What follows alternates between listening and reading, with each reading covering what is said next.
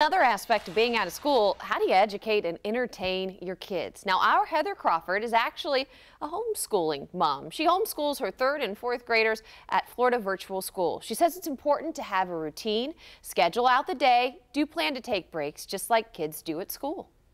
Exercise is definitely an important part of my kids' day, and you really can make it fun. We'll go outside and play basketball, a game of horse, or a game of tag or hide and seek. Art projects are another great way to help keep your kids occupied indoors. I'm amazed at what my daughter has learned to draw by watching Art for Kids Hub on YouTube. And this weekend, we had a lot of fun making homemade Play-Doh. It's super easy, and it lets them be creative. Now, one of my kids' favorite games is one we made up. We have a world map on the wall, and I'll call out a country or a city, and whoever can point to it first gets a point. Now, you know that kids are going to want screen time, but instead of letting them watch mindless videos, encourage them to use educational apps like ABCya, or expand their knowledge by reading books on the website uniteforliteracy.com. And when it comes to lunch and dinner, let your kids help you plan and prepare the meal.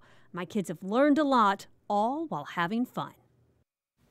So if you have any advice for entertaining kids during, of course, this extended spring break, join the First Coast Moms Facebook group, and you can share all your tips and tricks there.